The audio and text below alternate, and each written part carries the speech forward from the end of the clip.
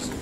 Well, before I get started on this back and bicep exercise, I thought I'd jump in here real quick and get me some tanning on my legs. My legs, like a lot of people, have a little bit of resistance to getting some color, so I have to I'm trying to tan my legs and get them to catch up with the rest of my body as far as getting some color on them. But the way this bed is positioned, I can get in there and lay just my legs in it and kind of hang out this other side and everything's all good. So, but anyway, we're going to blast some back and biceps today. Hope you guys enjoy what we got coming, and I'll see y'all here over in the gym here in just a second. Later.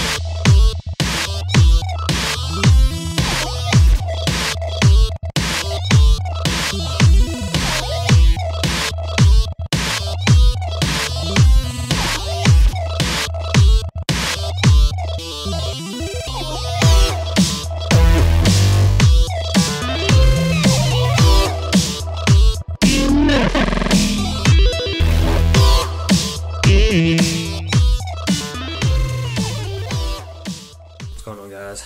Well, I'm back here at my house.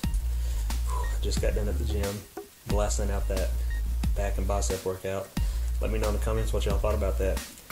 Anyway, I was gonna drop in and just give you guys a little heads up on some goals and stuff. You know, I've talked before about the importance of setting goals, and you know, along with my fat loss and everything like that, I still have strength goals. So I've decided to set, I guess, at least a long-term strength goal of this time this year. So by this time next year, I want to be able to pull a 1 rep max on deadlift of 500 pounds.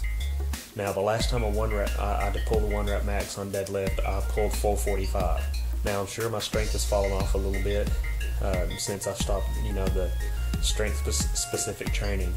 So I'll have to at some time assess where I'm at, and that way I can start setting like some short-term goals that will lead me to the big, you know, 500-pound goal for next year.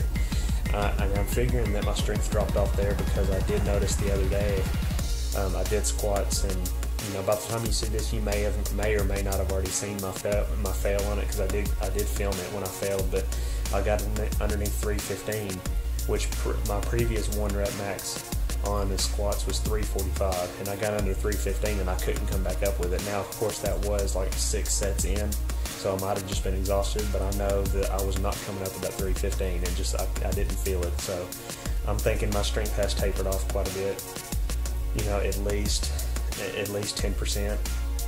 So you know, I'll assess sometime here in the next couple weeks. I'll do a 1 rep max day and assess where I'm at on those strength goals, so I can say, all right, 1 year from that date, and then I'm going to start setting maybe like every 6 or 8 weeks strength goals that I want to meet leading up to that 500 pounds.